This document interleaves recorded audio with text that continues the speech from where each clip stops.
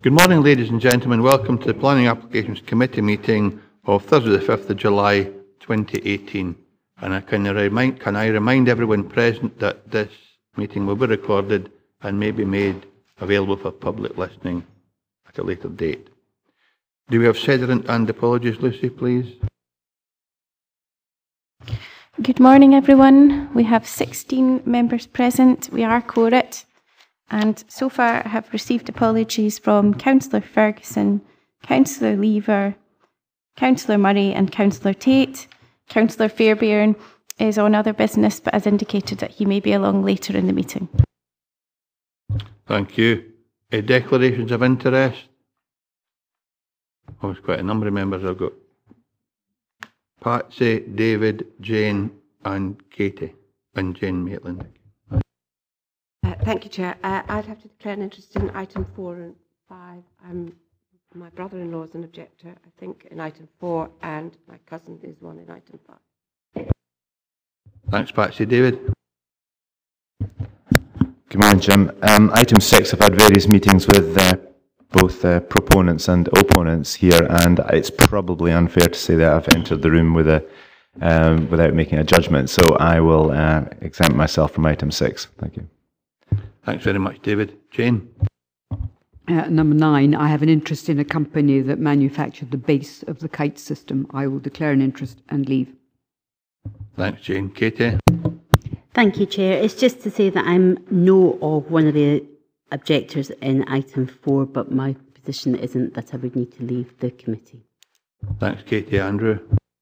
Chair, I've got a similar, well actually it's the KPS. I have got friends that work for KPS in that location, so I'll leave the room at that point. Thanks very much. Which item is that, Andrew? Agenda item number? 9. Thank you. I have a declaration on agenda item number 8, Brown Foods. I have met with the roads manager and the director of Brown Foods to discuss road safety in respect to the new road that's been planned and it's been discussed in Kirkconnell Community Council whilst I was present, but I've not discussed any aspect of the planning of that. Therefore, I intend to remain and determine the application with the rest of the members that are here. Thank you. Can you go through the procedure for today, Lucy, please? The Planning Applications Committee will consider each application in turn as detailed on the agenda. The case officer or other appointed officer will make a short presentation addressing the determining issues accompanied by digital images. Any late information, amendments or corrections will be reported at this time. Members may ask questions of officers following the presentation on points of clarification. The Chairman has been provided with a list of eligible representatives who have registered to speak at this meeting within the period specified in Council policy. No other persons will be allowed to speak. The Chairman will individually invite those who have registered in advance to speak to make their presentation, after which they may be questioned by committee members. No questions may be asked of members. The order of eligible parties being heard will be as follows: third parties objecting to an application, third parties supporting an application, statutory consultees objecting to an application, elected members of Dumfries and Galloway Council who are not members of the Planning Applications Committee. Such members should withdraw from the committee chamber after making their presentation. Applicants or their agents. Representatives have been placed in alphabetical order and a copy of the public speaking list is available from the committee officer taking notes of our proceedings. Presentations will be strictly limited to 3 minutes per person, excepting for national and major developments, which by their very nature are more complex, where the time limit will be 5 minutes. The Chairman of the committee will ask you to come to a conclusion if you take too long. Representatives are encouraged to use all the time allotted to clarify any points they consider material and address the determining issues. Certain matters are not normally material planning considerations and will not be taken into account by the Council when deciding on a planning application. Representers should not raise any new matters without explaining why they were not raised earlier with the case officer. Please do not repeat what is in the report, as members will have already read the report. After all the representations have been heard, the meeting is then in formal session and no members of the public may address the committee from the public gallery. The Planning Applications Committee will then proceed to determine the application or, where appropriate, agree a recommendation to be made to full council, who will determine the application. Thank you, Lucy. We come to agenda item number 3, minute of meeting of the 7th of June 2018 for approval. Is that a true record of the meeting? Thank you. In that case, members, we come to agenda item number 4, an application for the erection of wind farm comprising 9 wind turbines, 6 at maximum height 130 metres to blade tip and 3 at maximum height 149.9 metres to blade tip. 1 permanent anemometer mast, maximum height 100 metres, control building and substation and formation of access tracks, hard standing, temporary construction compounds and borrow pit and associated works at land encompassing LORG, ALTRY Hill, CRAIGSTEWART and ALWHAT, approximately 12.5 kilometres southwest of SANQUHAR. The application type is a full application. Reference number is 15/P/2/0337. The recommendation is to approve subject to A, the successful completion of the appropriate legal agreements within 6 months of the date of the decision or any extended timescales as agreed by the appointed officer, and B, conditions. The case officer is Andrew Robinson. Andrew, would you like to take us through your presentation and slides, please? Thank you, Chair. Just before I start, I'd just like to highlight an error in the report in respect of condition 2, where we've recommended that the commencement of development shall be no later than the date occurring 3 years. That should actually read 5 years, which is consistent with what we recommend for other wind farm proposals. It's on page, condition 2 on page 60.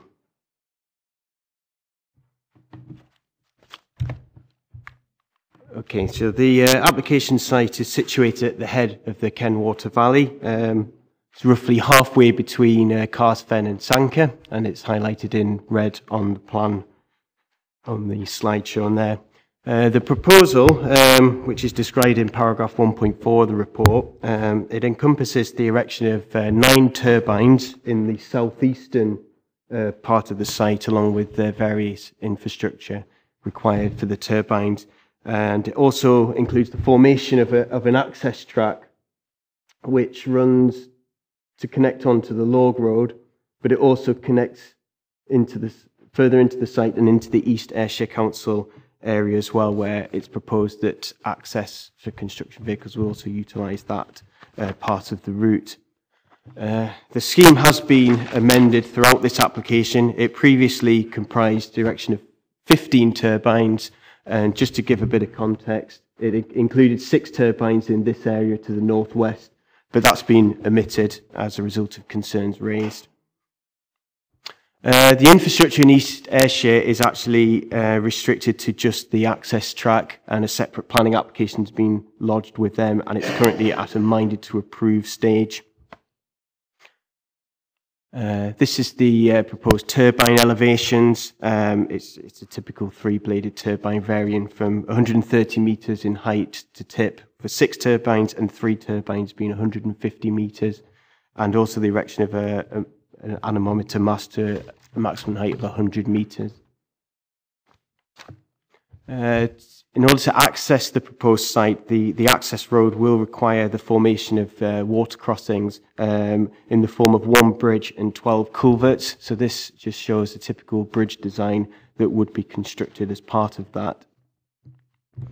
The proposed site is situated within the Ken Unit, Southern Uplands with Forest Landscape Character area. So this shows the application site in a 35-kilometre extent. And if we zoom in to within 10 kilometres, you've got the site here situated within the Southern Uplands with Forest. You've got the Narrow Water Valley landscape character there, which is effectively where the LORG road runs through. You've got the southern uplands landscape character here, and the upland glens landscape character here, and this is the foothills landscape character.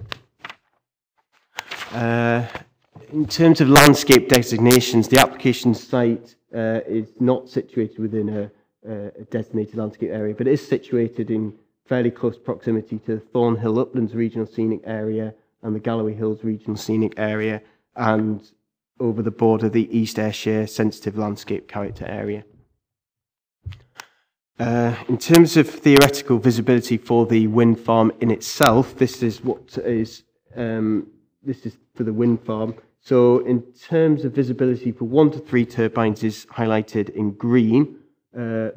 Blue is 4 to 6 turbines, and the pink shaded areas are where you would see 7 to 9 turbines. And similar scenario, that's for blade tip, and this is for the hub height.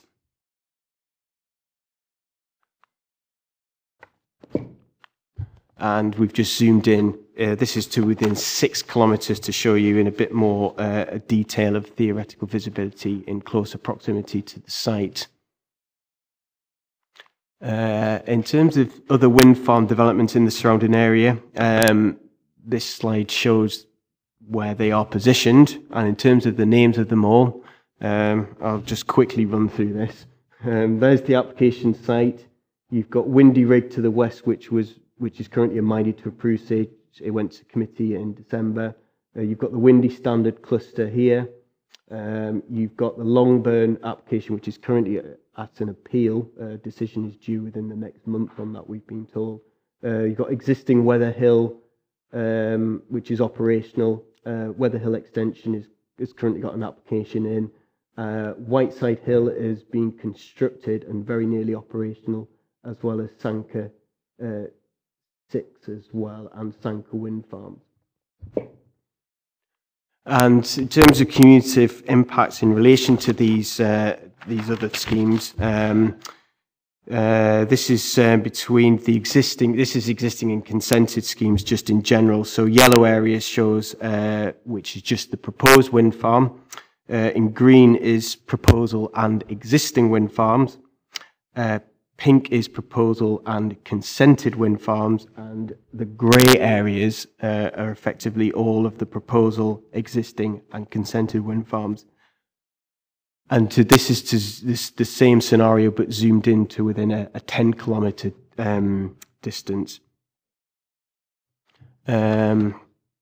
And this is a cumulative in relation to particular schemes. So in relation to this one, we've got LORG and Weather Hill, which is highlighted in green. Pink is the proposal, Whiteside Hill and SANQUHAR 6. And the grey areas are proposal, Weather Hill, SANQUHAR and SANQUHAR 6. So effectively all the ones shown on that slide. The dots show the wind farms. So that's the SANQUHAR cluster and that's the Whiteside Hill cluster. And that's zoomed into within 10 kilometres to show you a bit more detail of that. So this is the application and consented ones. So again, this one shows it in respect of you've got Windy Rig and Longburn, which is currently at refusal stage. And we've shown that in a bit more detail.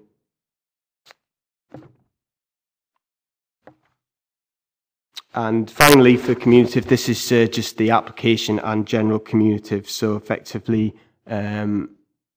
this will show it with, as I said before, Windy Rig, and that's Penclow there as well. And again, in a bit more detail. So moving on to the viewpoint, this is taken from the Striding Arches. We've got 3 from the Striding Arches because there was concerns raised in representations on this. So this is taken from Colt Hill Striding Arch, which is located close to the site. It's to the southeast. So you've got the map showing where it is, and that's an existing photograph and a wire line. And if we zoom in on that, you can see the photo montage showing the wind turbines just here. And it will sit behind commercial forestry. This is taken from the Ben Brack Striding Arch, which is to the south of the site. So again, existing photograph at the top and a Y line beneath. And that's just showing it in a bit more detail on from there. And the final Striding Arch is taken from Bale Hill, which is located a little bit further to the southeast. And in respect to the Striding Arches, this is what they are. They're all very similar. There's 3 located on these peak of the hills. And effectively what one of the reasons for them is that you're supposed to see them as beacons in the landscape from each point. So this is from Bale Hill. So what I've tried to do here is show the extent of the application site, which is in here, and then that's the location of Ben Brack Arch. You won't see it on the photograph, but you can from the viewpoint, and you can see them as sitting on top of the landscape features, and the wind farm will sit just there. And this is now taken, showing the photo montages from this viewpoint. So I'll go to... So it will appear as more of a distant feature from this viewpoint, with 2 of the turbines visible here, and the rest sort of sat behind the hills.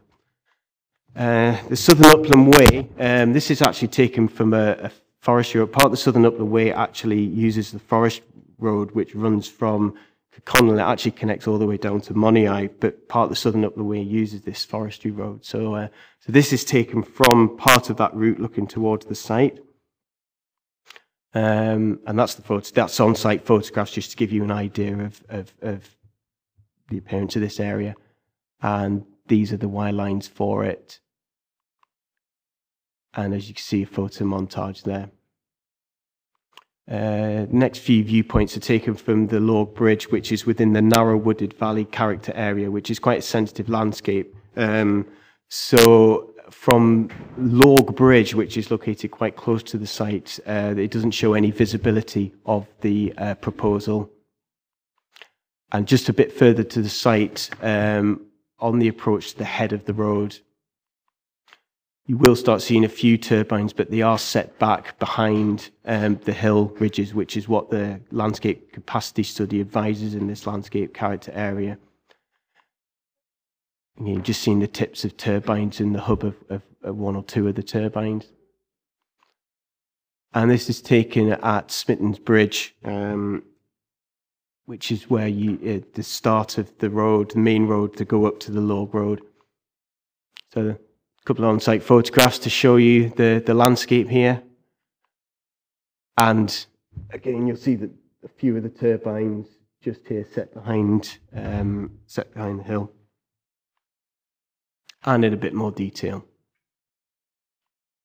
Final viewpoint is from the Kensmore of Cars Fen. Given the height of this viewpoint, you will see all of the wind farm, but it is set back further from this viewpoint, with effectively Windy Rig being the closest, some of the Windy Standard cluster, and there's the proposal here, which sits sort of in the open moorland as you look down on that landscape. And we've put this in. This shows the recreational routes. There's a number of core path routes. In particular, the Southern Upland Way runs along the eastern and southern site boundary, and you've got core paths in purple. You've got rights of way in blue, and you've got Heritage Trail, the LORG Heritage Trail, along here as well. And as part of the planning conditions that are recommended, the landscape architects recommended a potential to actually upgrade this access route as an alternative route as well. And this is actually the site from the Southern Upland Way, so it's looking out over the moorland. So you've got the Southern Upland Way, which runs along. Effectively, it bounds the forestry area. And this is the approach to the site from the Southern Upland Way. There's a gap in the trees, and then it goes into the effectively where that access track road is that I showed you before, and it connects into that area and then off to SANQUHAR. This is where the noise monitoring locations were taken. So you've got Polkiek was the nearest proposal, and properties at Delquern as well. That's where the noise assessment readers were taken from. And we've included there's been included a residential visual amenity assessment in this. Again, pink are the areas where you would see potentially all of the turbines from. This is taken from Pulskiak. So that's the wire line, but that would, in theory, on site, it would be screened largely by the commercial forestry plantation in this area.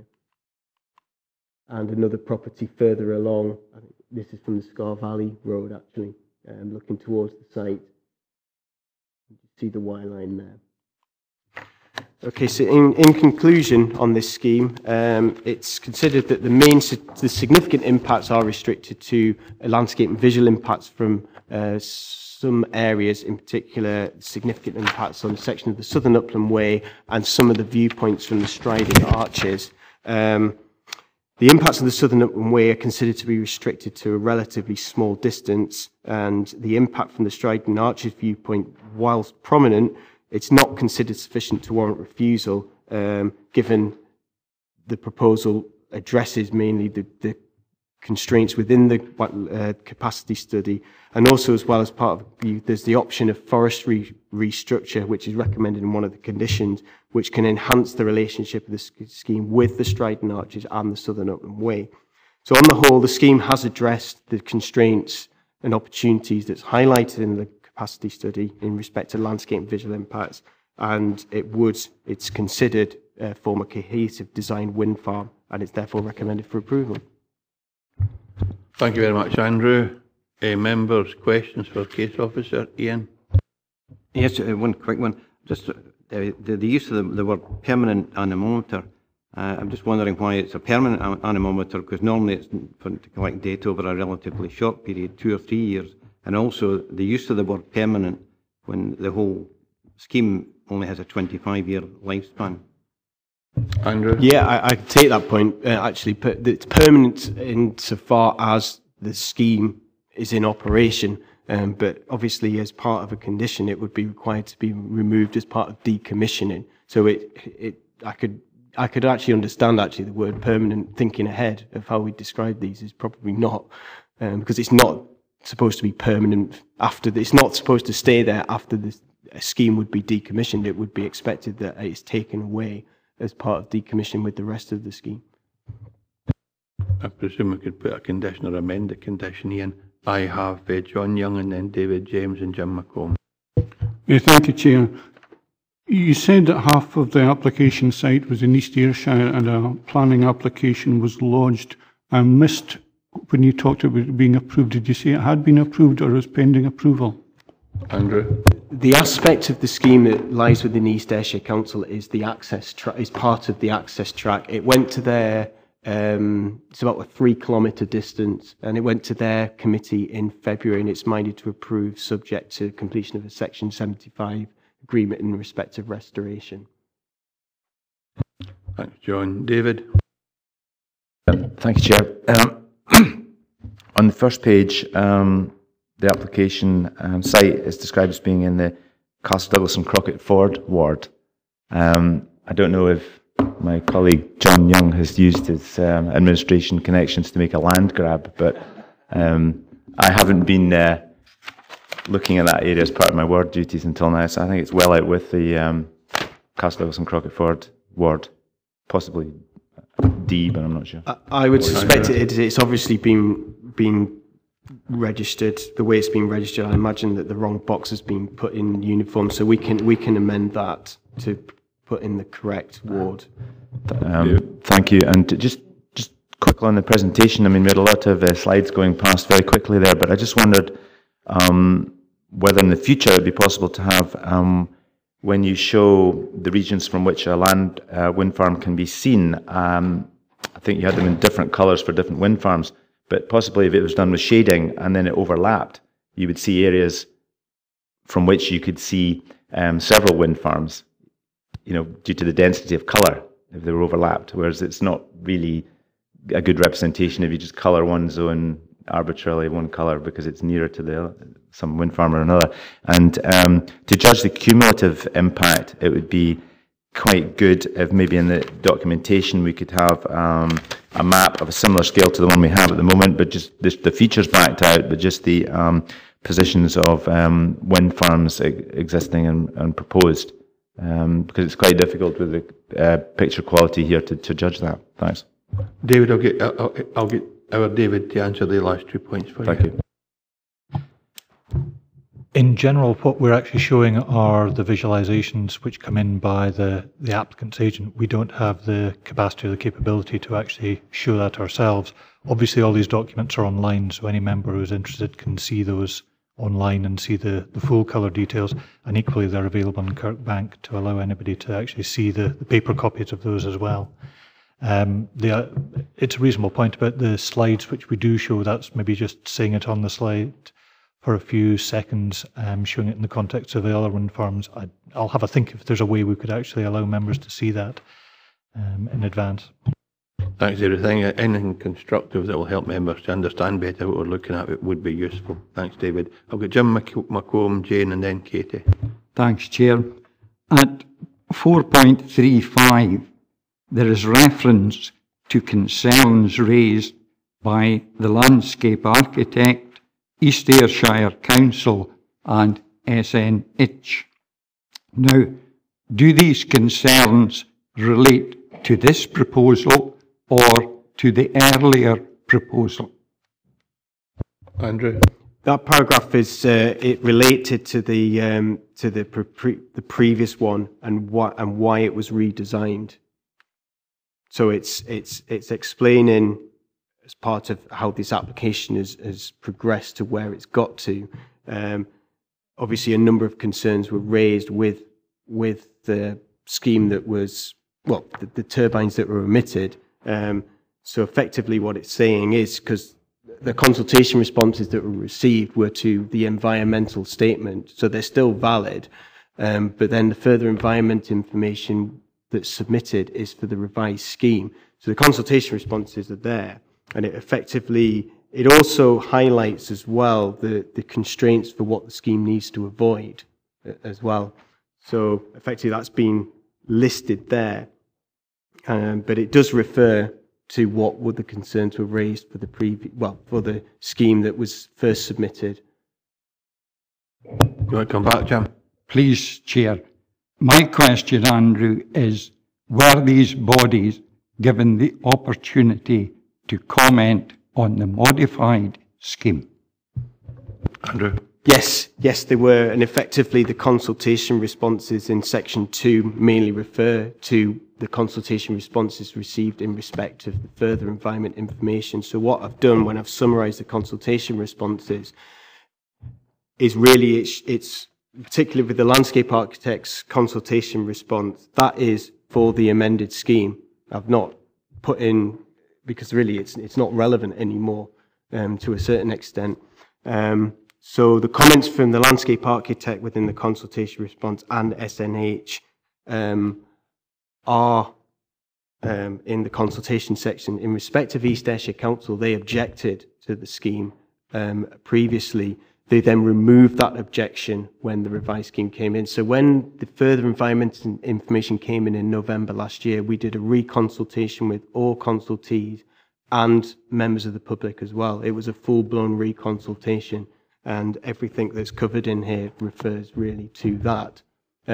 We do have to cross-reference back to previous comments raised at the previous consultation, because for SEPA, for example, they'll just comment on further environment information on the changes that have happened, but then they'll say, well, our previous comments still apply, and it will be quite a long list of issues that they cover, so groundwater, terrestrial ecosystems.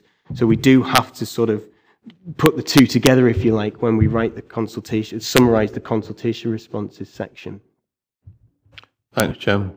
You want to come back again? No, I accept what Andrew has said. A full new consultation has taken place. Thank you. Thanks, Jim. I've got Jane and then Katie. Thank you, Chairman. In paragraph 4.91, the writer suggests that we have had representations objecting to road safety issues and concerns over the road network ability to accommodate traffic.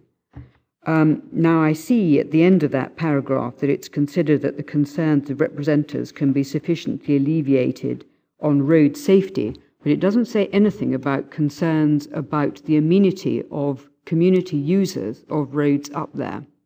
And I have to say that Cardiff Community Council's agenda has been filled with angry members of the public concerned about the state of roads for various reasons, not necessarily to do with wind farm traffic, but forestry and basically large vehicles using unsuitable sized roads and damaging them. Now, I see that elsewhere in the conditions, were we minded to approve, there are suggestions that in 19 and 20, that conditions shall be implemented to the satisfaction of the council. But so what? I mean, how do we know that you're actually going to be on top of this and be able to check what needs to be done on an ongoing basis so that we are absolutely clear that this development cannot happen unless the roads network is properly protected? I'll ask Andrew to answer that, but it'll be challenging because if they're public roads, there's no restriction what vehicles can use them, and forest routes are already agreed by the forest route management team. But Andrew, can you answer Councillor Maitland, please? Yeah, I can. The issue with conflict with other vehicles has been raised by the roads officer, and what they've recommended is that the traffic management plan would actually plan the times of routes. It's my understanding that roads have agreed routes with the Forestry Commission, for instance. So, I know the B729 is quite a busy forestry route to a certain extent. And I think what they're getting at is that they will agree the timings of construction delivery so that it doesn't conflict with that scenario. Because obviously, if you were to have wind farm construction at the same time as forestry vehicles moving, then there's clearly going to be a conflict there. But that is proposed to be ironed out as part of a traffic management plan to agree the timings of routes and what vehicles will use the routes, and that's done in consultation with the roads officer, and they also consult the police and Transport Scotland as well, although their remit is only for the trunk road network, but the roads do consult the police. And in this case, we would also consult East Ayrshire Council because part of the route is proposed through their area. They did actually raise concern with part of the route going through their area due to wind farm cumulative impact. So that's why we've put in to consult with them. But in terms of the agreement of timings of routes, it is quite key that that is within the traffic management plan to alleviate some of the concerns that you've stated.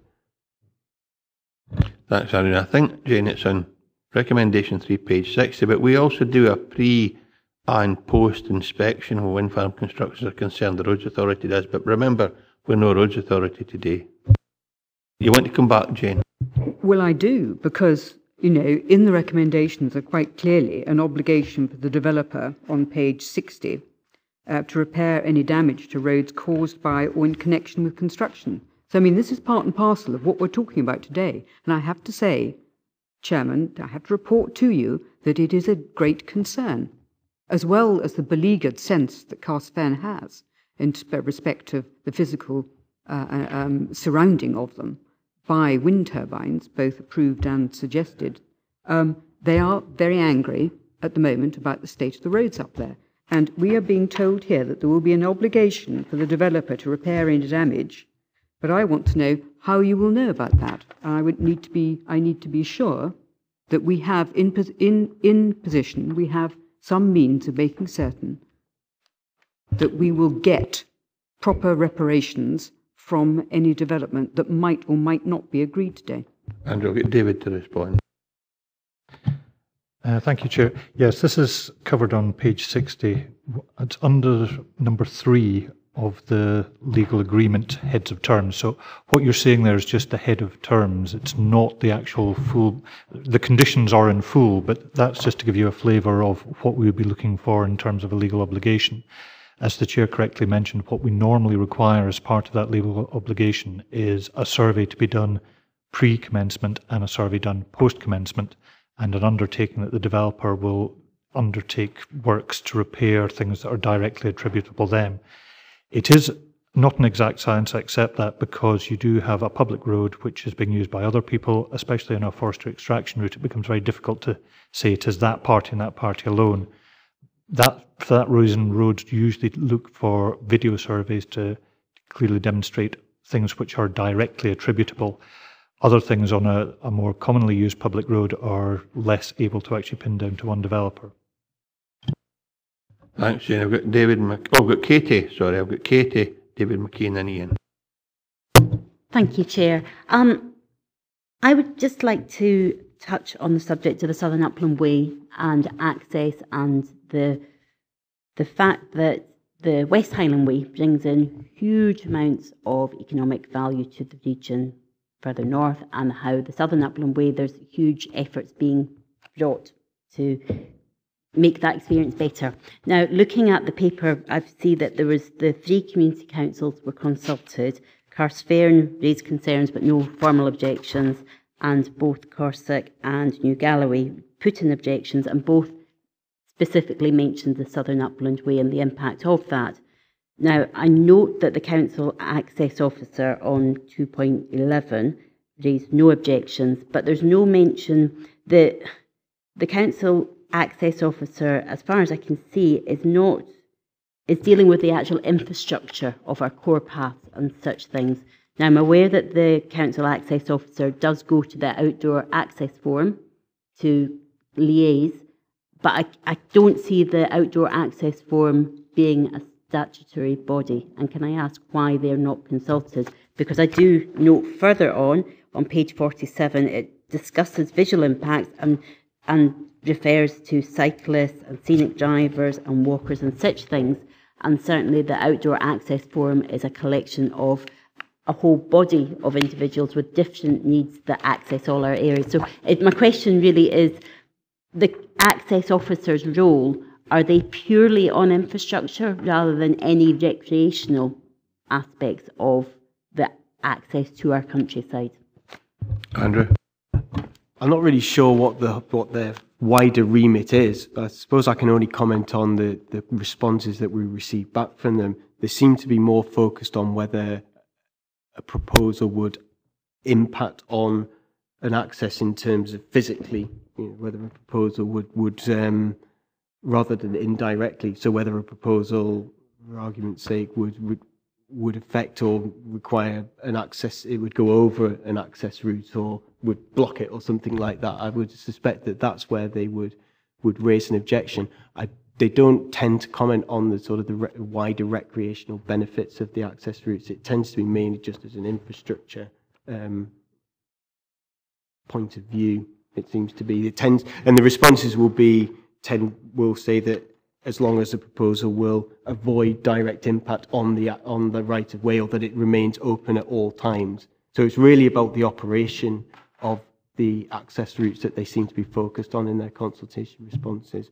But in terms of wider sort of visual amenity impacts, that's covered by the landscape architect, who will look at that in her response as part of these routes as a recreational feature, and how a scheme is then affects that as a recreational feature. So the landscape architect does cover quite a lot of that. Katie? If I could just come back, it would be exceedingly helpful as the elected member that sits on that outside body for the Outdoor Access Forum, the landscape architect and the Council Access Officer, to actually liaise with our own body, so to speak, that's actually encouraging people into the countryside. So I guess that would be a request that in future could we actually build those connections on the network that we already have. Thank you. Can you ensure that's complied with, Andrew, where possible? We can definitely make a note of that, yeah. Thanks, Andrew. David McKee? Just following on for that, the 4.53, effects on the Southern Upland Way are limited to a small distance of less than 5 kilometres. What an absolute nonsense. I think the last photograph you took a viewpoint was Cairnsmore of Carstfern. Could you bring that back up, please?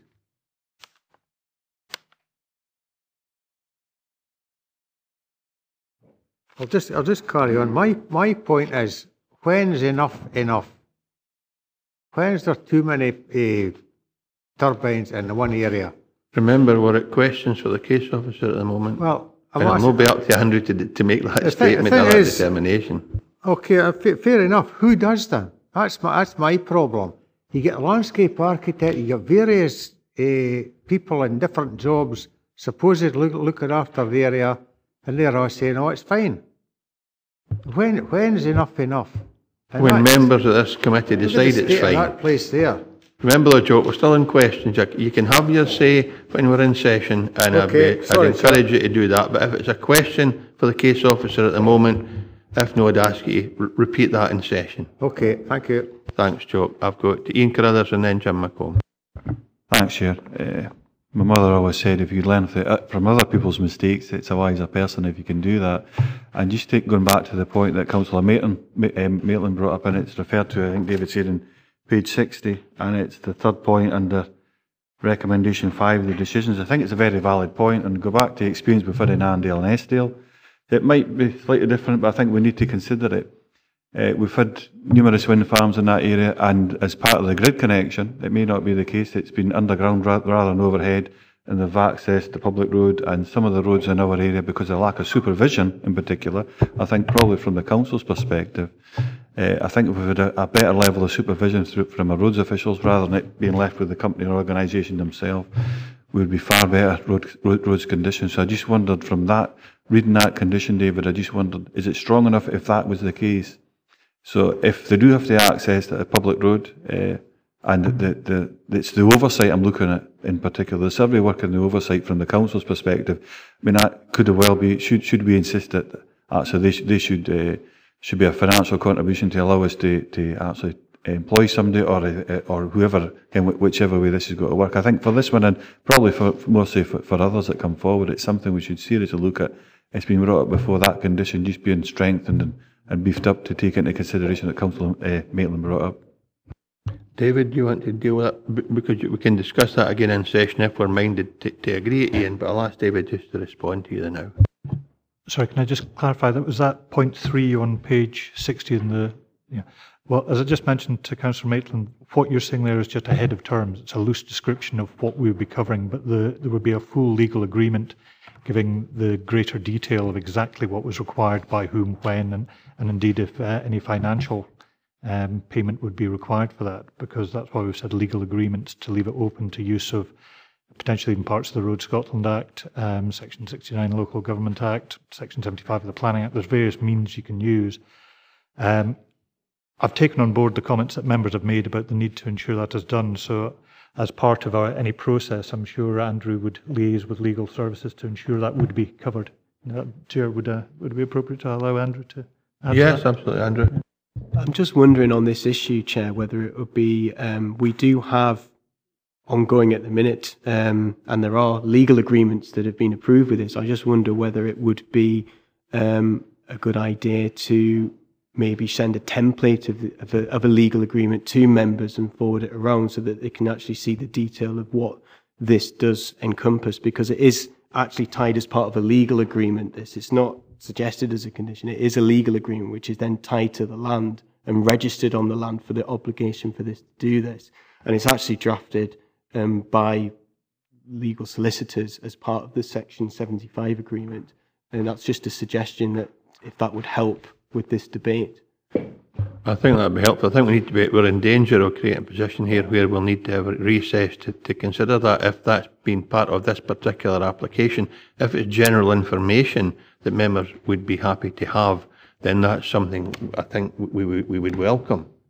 Ian, if it's the same point, because absolutely the same point. General information, I think is the right direction, but to put it into context, one of the roads, when they accessed in the east of the region, that is, the access to put infrastructure in to get to the interconnector, probably 5-6 years ago, the road's still sinking, it's still failing yet because of the lack of supervision. If we've been a proper level of supervision, there's almost lorries and tractors being lost in some of these, the motorway subsidence. So it's cost the council thousands and thousands and thousands of pounds, lots of complaints. So it'd be a simple thing. I have a good idea if we see that general information, and it was just about oversight and supervision of that work. So the council were so busy doing their normal job, they couldn't overlook and supervise, and it's about getting that clause in there. So, and if the developer has to pay for us to employ somebody to have that level of supervision, I think that's appropriate under the particular circumstances. So it's not just for this one, depending on the outcome of it, it's for others as well, I think. So it'd be good to see that general template. Good, Ian. I've got Jim McComb and then Dugan. Hopefully we can then move on to register speaker. Jim McComb. Thanks, Chair. A number of members have referred to the importance of the Southern Upland Way. Now, we've had numerous planning applications which are either astride the Southern Upland Way or beside it, but never have I seen any information on the economic importance of the Southern Upland Way. Is it possible for such information to be provided? It'll not be something that we'll do as part of our service. David? The only thing I would mention is, as part of the environmental statement, the applicants will have looked at socio-economic benefit, and clearly that is one part of it, is the tourism and the potential effect on it, and they will have commented in that. It's a fairly standard thing that's a heading for an environmental statement. Is it the same point, Archie?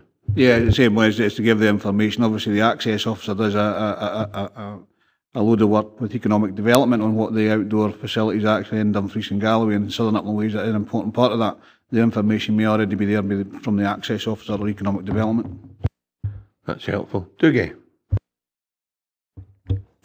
Thank you, Chair. A couple of questions for Andrew, if I may. First one relates to paragraph 4.52 and reference to the striding arches. Now, there clearly is concern, as articulated by objectors in relation to the impact on the views of the striding arches. And I note in this paragraph that the landscape architect has recommended forest restructure as a mitigation measure. And the developers agreed that they would investigate this as part of a condition. I may have missed it, Andrew, but in terms of a condition, how do we actually carry that forward if we are minded to approve the application? And I'm also concerned that, you know, if this isn't done properly, it could actually make it worse. So it would be important to have a well-crafted condition in that regard put in place to make sure that the developer does in fact fulfil that obligation. And the other question, just a point of clarification, paragraph 7 on page 61 in relation to reference that if the wind turbines fail to produce electricity supply to the grid for a continuous period of 12 months, the wind turbine basically they would be in breach of planning permission. How is that actually monitored? What is the process for that? If you could just clarify that for me, please. Andrew, 2 points. Okay. In relation to the first question, it's condition 45 is the full wording for the mitigation measures. The applicant's agent did respond in March on the mitigation measures that were suggested by the landscape architect and agreed a way forward for doing that. So in terms of alternative Southern Upland Way route, it wouldn't alter the route, it would be an alternative route as part of an improvement.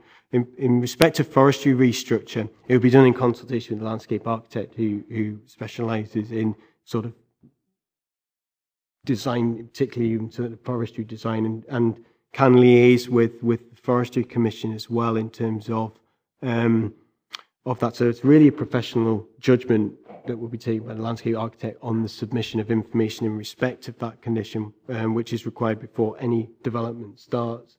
So we would be expecting to see a scheme that takes that into account. There is quite a lot of poor forestry design in that area, and there is improvements that can be made. So that's what that condition would seek. Can I just come in before you move on to the next question, Chair, if that's okay? Would there be any community consultation around that? Or is this something that solely would be between the landscape architect and the developer? It's something that would solely be done in consultation with the landscape architect. as that's what's recommended. Condition 7 is a standard condition that we attach to all wind farm proposals. It has to be there if that scenario arises. And I suppose really what we rely on to a certain extent on this is if we're in the area and we can see that turbines haven't been working, or generally members of the public will phone and say that this wind farm isn't working, and then we've got in contact with the developers from there. So we do require a bit of a steer in certain extent from members of the public, or if officers are in the area and note that this isn't working. But it is a catch there to effectively avoid a situation where if a wind farm doesn't work, and then it just sits there for the rest of its 25-year lifespan. So it does need to be there, but I'll be honest, we would require a bit of a steer. Thanks, Dougie. If there are no other questions for case officers, we'll come to the registered speakers for today. We've quite a number of registered speakers, so I would appeal to the speakers to adhere strictly to the allotted time, and that's both applicants and objectors. So we come to the first AA speaker today, Mr. William Crawford. Because this is a major application, William will be allocated 5 minutes, as will the applicant. So William, we have 5 minutes. I will remind you with 30 seconds to go, just to bring your presentation to a conclusion, and whenever you're ready. Thanks, William. Thank you very much, Mr. Chairman. I commend to you, Mr. Chairman, and members, Mr. Kelly's report, which I commissioned about this, and which contains various objections, and you will see in his revised report the view that the revision does not meet the difficulties that he set out in the first report. He is of the view that the application remains contrary to the local development plan. The reduction of turbines in the revised plan, he says, leaves a situation which is still objectionable, and indeed, to those of us who know that Glen, we think that 9 turbines in it will indeed be as objectionable as he says, indeed more so. But I would like, if I could, in addition to what he has said, emphasize the importance of the Southern Upland Way in this application, and in support of the gentleman councillor who referred to it. The proposed turbines will be very visible to users of the Southern Upland Way. The paragraphs in 522 identified a series of adverse effects of visibility of the turbines, and the revised scheme continues with exactly the same objections as the original scheme. And indeed, the conclusion was, I think, of 522, the extension of development into an undeveloped area with directed views would be a serious but not a significant effect. And it's surprising that in those circumstances, the original view of the planning officers to refuse this application was not continued. I would urge the committee to consider that the importance of the Southern Upland Way in overall terms for this part of the world. There are many overseas visitors who don't appear at community councils, but who do come to walk on various walks and ways, and they will, I know, be appalled by a further development in view of the Southern Upland Way, which, in their view, already has far too many wind farms visible from it. The walks that are obviously good for them and good for the local economy will be spoilt if this application is allowed, and looking at the number of wind farms that are surrounding the Southern Upland Way, I would respectfully submit that the words of the councillor that when was enough are apt here, and that the importance of the Southern Upland Way in terms of both tourist income and of the general benefits of such a scheme should figure very high in the consideration of councillors. I would respectfully ask the council to reject this scheme, and one of the strongest objections I respectfully submit is the closeness of the Southern Upland Way to this application. Thank you very much, William. Can you just wait one moment, please, and in case any of the members have a question for you. Any members have any questions for Mr. Crawford? In that case, William, if you'd like to retake your seat, thank you very much. Thank you for presentation. Thank you, Mr. Chairman. We now have Hayley Meadley, who is the applicant. Hayley present.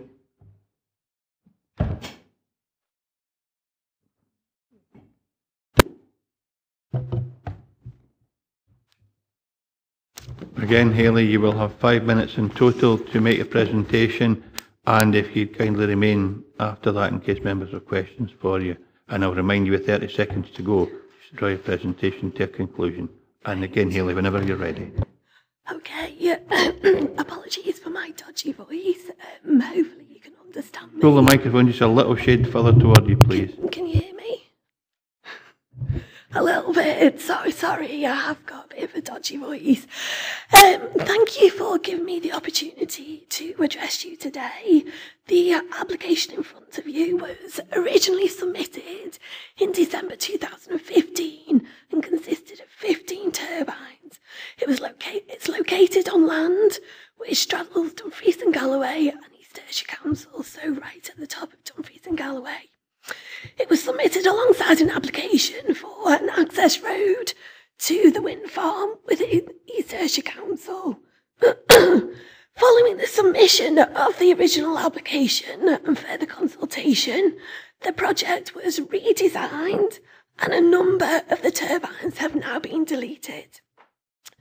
This has resulted in a reduced scheme, which is now 9 turbines. East Ayrshire Council have approved the access element of the project, and today we are seeking approval for the amended scheme of 9 turbines and associated infrastructure within Dumfries and Galloway. I'd like to touch on some of the key issues that were raised during the consultation period and what we have undertaken to address these points.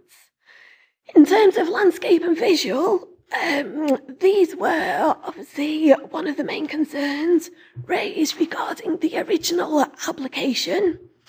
The previous design comprised of 2 clusters of turbines, east and west, within the development site boundary. Mitigation of potential landscape and visual effects have been achieved by the deletion of the western cluster of 6 turbines, so the proposed development will now be viewed as 1 rather than 2 clusters. The separation distances between the remaining turbines have also increased to reduce the effects on the watershed of Ken Valley and to create a simple and cohesive layout when viewed from the Southern Upland Way. And the striding arches. There is no objection from the Council's landscape architect or SNH on the revised scheme. In terms of traffic and transport, East Ayrshire Council have approved the application for the access track to reach the LORG site. This will enable the delivery of all turbine components and accommodate some of the construction traffic. There will be no abnormal load movements on roads within Dumfries and Galloway. The rest of the construction traffic is proposed to be routed through Dumfries and Galloway, but Dumfries and Galloway's road traffic officer has said that the road network can accommodate the projected volumes and that the traffic numbers are acceptable. There is no objection from Transport Scotland and no objection from the Council's road traffic officer. We have also agreed to a legal agreement set out in the Planning Officer's report. In terms of ecology, we've undertaken detailed surveys as part of the original application, and they have been updated for the revised scheme, which includes protected species such as badger, otter, waterfowl, bats, birds and fisheries. Scottish Natural Heritage and RSPB have both stated there is unlikely to be any significant impact or no long-term impact to species, therefore they do not object. There is no objection from the District Salmon Fisheries Board and no objection from SEPA. SNH have requested a breeding bird protection plan and habitat enhancement measures to protect black grouse, which we have agreed to, and we will also appoint an ecological clerk of works to oversee matters. In terms of aviation, there are no objections from the MOD, Glasgow Prestwick Airport or NATS. In terms of community consultation, throughout the development of LORG since about 2012, we have held numerous public consultation events. You have 30 seconds to go, Haley. Okay, all the comments that have been received have been taken on board. The project will supply around 21,000 homes in Dumfries and Galloway and contribute to our Scottish Government targets. We are a responsible developer. We will work hard with the community to address any outstanding concerns. There will be a community benefit fund in line with Scottish Government policy. I am really grateful for the opportunity to speak today, and I will welcome any applications you have. Any questions you have on the application. Thanks very much, Haley. Thanks for your presentation. Members, I've got Archie, Katie. Can you just clarify the point where you said no traffic will be coming through Dumfries and Galloway roads on the actual installations of the site, but there may be some other traffic that's using Dumfries and Galloway roads? Obviously that will be part of a legal agreement, and would you agree that some of the concerns that were raised by members and objectors of the conditions of the road prior to and then after you as a company would be agreeable to that legal agreement being in place? Yeah, so just in terms of the first point, there will be no abnormal loads. So they are the large turbine components going through Dumfries and Galloway. They're all coming through East Ayrshire Council, and that has been approved by East Ayrshire Council. In terms of the concerns of local residents within Dumfries and Galloway to do with the rest of the construction traffic, there will be a construction traffic mitigation plan, and that's one of the conditions of the application. And that traffic plan will be in consultation with the local communities and interested parties. So we will set up a community liaison group, especially focusing on the traffic management plan, and we will go through all their concerns because it was quite a big concern for East Ayrshire Council as well. So we'll go through all their concerns and we'll take all their concerns on board and feed it in to the traffic management plan. So things like the timing of construction traffic to ensure that it doesn't create any stacking effects with other operations in the area, such as timber haulage, so it doesn't conflict with schools, to ensure that there's a robust speed limit in place that is adhered to, and how we can effectively manage that. So, for example, we can put trackers on vehicles, things like that. So all that will be taken into consideration at full consultation with the communities that will be affected. Thanks, Archie. Katie? Thank you, Chair. Just in your last sentence there, you mentioned community consultation, and you mentioned it in your speech prior to questions.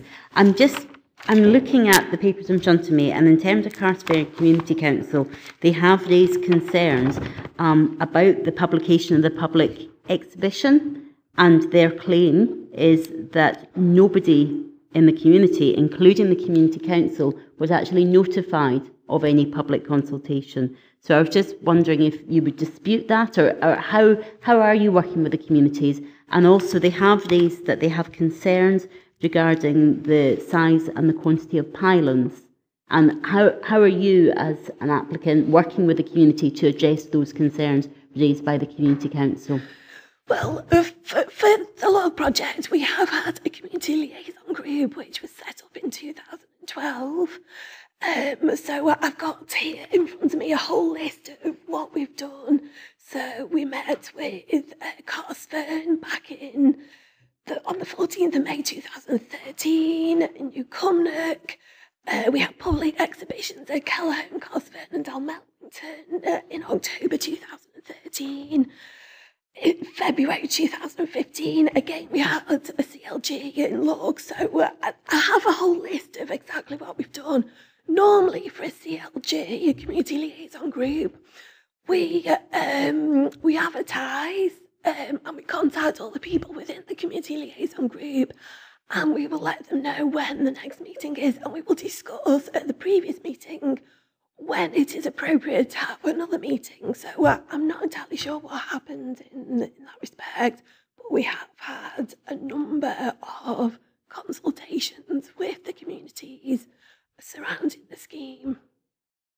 I guess I would say you can have a consultation, but unless you tell people the consultation's happening, the community would then, it's whether that actual notification has been given. But do you have any response in regards to how the community concerns regarding the pylons, the size and quantity, and how the scheme can be mitigated, how that can be mitigated? So the pylons will be part of a separate application for the electricity, the connection to the grid. So again, that will have to be consulted upon and will be part of the community liaison group discussions. Thanks, Katie. I've got Jane, David and Ian. Thank you. I'm sorry about your voice. It's obviously difficult for you. However, I noticed in the literature that we were sent that the RSPB were concerned about the carbon calculator methodology. What did you do about that? Because there's quite a lot of concern about deep peat, the siting of these turbines near deep peat, in or on. I'd like to know how many of these turbines are actually situated on or very close to deep peat. And I'd also like you to comment, please, upon what RSPB said about your carbon calculator, which they were concerned about. Right, okay. Can I refer to my technical expert, Gareth, who is the consultant, the environmental consultant for the scheme? So, Gareth, do you... Yeah, so there were two phases of peat survey. There's a phase one, which is on a 100-metre grid, and that's used to inform the initial design work. And then once various factors have been taken into account, wind yield, all environmental factors, is what's called a phase two survey, and that's done on the likely locations of the surveys on a 10-metre grid, and that's used to microsite the turbines before the design is finalised. So by going through that process, we're able to avoid deep peat for the majority of the turbines. I'm sorry, I don't have the exact figures in my head as to which ones are on deep peat, but we have mitigated it as far as possible, and the amount of peat that is being extracted is relatively low compared to our wind farms, which are in an upwind location. In terms of the carbon calculator, we use the Scottish Government's spreadsheet, which is referred to as NAVAC et al., and that's the sort of industry standard. That's what the Scottish Government tell people to use. And you feed in all your factors, so the generation capacity of the turbines, the amount of peat that's extracted from various parts of the scheme, the vegetation that's removed, and that gives you your carbon payback figures on a range. So I think from memory, the payback figure is between 0.2 of a year in the very best scenario and about 3 years in the worst scenario, which is quite good for a wind farm of this size. The RSPB didn't provide any specific information as to what they weren't happy with. They just, I think they were more in terms of habitats rather than the sort of specifics of the scheme. But what I can say is that all the other consultees, SEPA are the main government's consultee on peat, and they didn't raise any objections.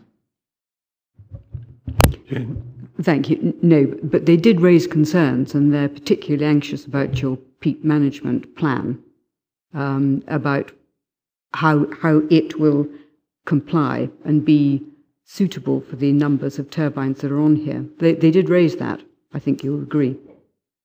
They did.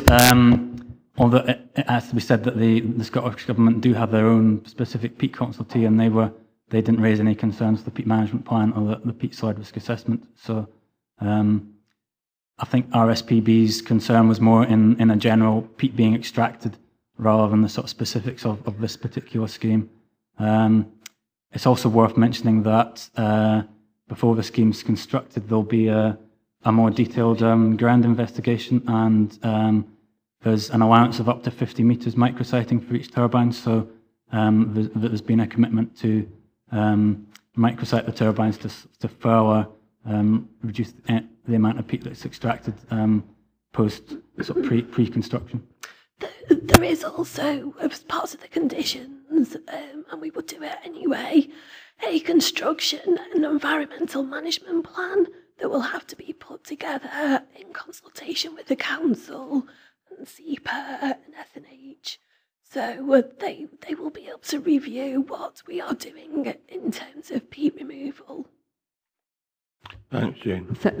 Thank you, Chairman. It is that thoughts are beginning to change on peat. I went to an extremely interesting presentation on this whole issue very recently, where there was a suggestion that in fact there was going to be a change in thinking with respect to carbon capture and carbon thoughts over the use of these places for placements of turbines. But I'm sure that's probably in the future. Yeah, and I think if the application does become approved, then the construction of the wind farm is not likely to happen for another couple of years. So maybe the views may change by then, and that can be taken on board with the construction environmental management plan.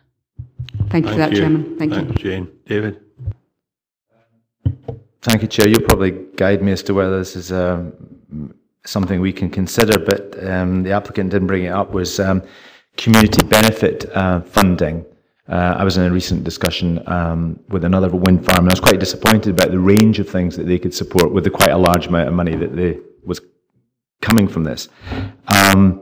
It's been mentioned that the economic damage that may be done to the our area by effects from this wind farm on the Southern Upland Way, and the project will be a heavy user of our infrastructure, especially in its construction. So, given that there are Scottish guidelines for community benefit funding, can you elaborate on, well, how that funding will who it'll go to, and what, if any, mitigating? No, it's not for this committee, David. No, it's no for consideration today.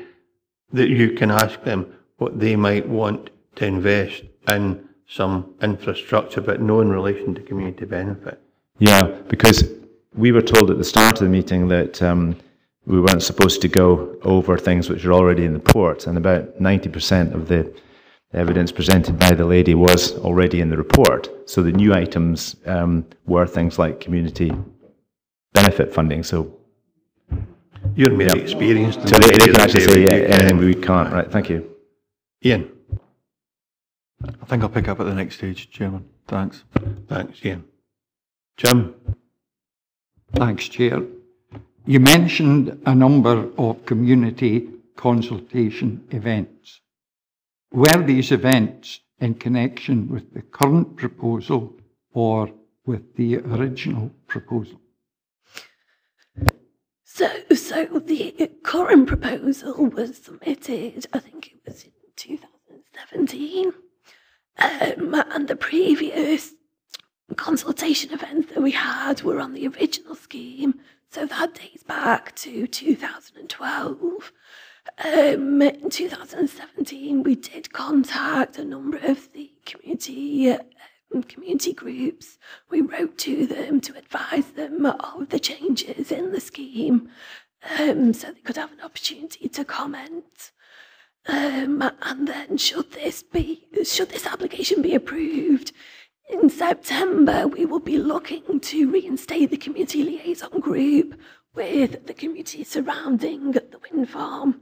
So, Carsburn, Newcombe, SANQUHAR, KELLOHOLM. Are you saying that there have been no consultation events in connection with the current proposal? In 2016, we did have a Meet the Developer event in Carsburn. So I imagine a lot of the discussions were held about the changes in the application then. And on the 12th of November 2017, we distributed a newsletter update to the communities to advise them of the changes of the scheme. I think because the scheme was significantly revised and 6 of the turbines had been deleted, I think it was felt that the scheme had improved. So we didn't have a community liaison group meeting on the revised proposal, but we did advise everybody of the changes of the scheme. Thanks, Jim. If there are no other questions for the applicant and agent, I'd be grateful if you just retake your seats, please. Thank you for your presentation today. We're now in session. I've got David McKee first. He wanted to talk about the capacity, landscape capacity, I think, and then Ian wanted to come in. Aye, you get these applications every now and again, and when you see that picture up there, I mean to say there's virtually nothing else but turbines there. Now, how or who makes a decision as to when enough is enough? They keep coming out with these statements. There's no effect on the landscape and all this sort of jazz. Now, if that's no effect on the landscape, what is? And it's all right. I'm talking about there's only 9. It's only 9 turbines going up, and it's only affecting a small part of the Southern Upland Way. But if we walk through the Southern Upland Way from one end to the other, I'd be interested to see how many turbines you walk through. So it's just a case of, can you give us a bit of guidance as to what's acceptable and what's not acceptable? One of the reasons the application comes before us, David, is for us to determine whether or not it's acceptable, and that's unfortunately the duty we've got to discharge. We use officers to give professional advice, and we decide. And if we decide against the officer's recommendation, then it may be the Scottish Government that ultimately decides. But David, can you help Mr. Councillor McKee? Thank you, Chair. Yes, it's a very standard question of Councillor McKee, and I'm afraid I'm going to give the very standard answer, which is that each application has to be considered on its own merits in the context of local and national planning policy, on its own specific impact on landscape character, visual amenity, cumulative impact, and any other material considerations. We cannot have a simple embargo against accepting new applications for wind farms. It's open to the Council, as the Chair just said, really for you to give different weight to the issues which have been raised in the report and come to a different conclusion. And in instances where it is refused, either through officer recommendation and or committee decision, then there's a right of appeal to the Scottish Ministers. So ultimately, if it's refused, they're the arbiters in that. But we have to adhere to both local and national planning policy on this matter, I'm afraid. Thanks, Joe. Ian? I think we've got a Dumfries and Galloway wind farm landscape capacity study as well. I think that's quite handy to have a look at when you're looking at this kind of stuff. I suppose mine was just more about the question. I didn't want to harp on it too much. It's about how used to make sure that, depending on the outcome of this decision today, but if it does go forward and gets an approval, then it's the reassurance in regards to concerns raised about roads. We spoke about a traffic management plan, but it's maybe if there was to be, it sounds like it's overhead rather than underground, so it's But I just like the reassurance, Chairman, if we get to that stage to get the chance that actually we'll make sure that that level of supervision is carried out by the council, and if it's needed, that is, and it's made sure that it's conditioned in such a way that there's no financial detriment to the council either. The developer must catch up on that. If we get to that stage and if we're minded to approve, then we can try and deal with conditions, because what we kind of do is place requirements and stuff that they kind of just comply with. I've got Archie, Jane Maitland and Katie. Thanks very much, Chair. And being a guy that's actually walked the Southern Upland Way between Port Patrick and Beatick, you know, there's a lot of things on that route that I wouldn't like to see. One of the biggest problems I find, of course, is the timber roots ourselves. You get a sore neck looking down all the time when you're walking along that road, just in case you trip over the big boulders that are part of that timber route, not the wind farms. There is a wind farm at Beatick, at the far end, before you get to Moffat, which is on the side. You actually gone through part of the thing. And I think beauty's in the eye of the beholder in some cases. I don't like them standing stones. That's because I don't like them. Didn't see anybody else doesn't like them, so I don't like them. There's one of the issues here is, of course, that we have a responsibility as a planning applications committee to determine this application on planning terms. And when you build a house, for instance, you don't get a view as a planning concern. The issue for me here is that when you look at what's been done, the work that's been carried out by the officers, I think it'd be reasonable to say that we go with the recommendations on this one, Chair. And is that a proposal from you? I'm happy for it to be a proposal, Chair. Okay, I've got Katie and I've got Jane, sorry, and then Katie. Yes, I think. I looked through this report in the hopes that I could find a hook upon which I could hang a refusal, but at the moment I can't find it. I am annoyed, as usual, being shown an unacceptable proposal and then having this matched up against it. It should always be simply considered whether it is objectively suitable on its own and stand on its own. It shouldn't be compared with something that has been taken out previously and removed. So I remain constantly annoyed at the fact that I'm expected to measure it up against something that has been decided as being unsuitable to start with. You have to look at it whether it's suitable in its own right.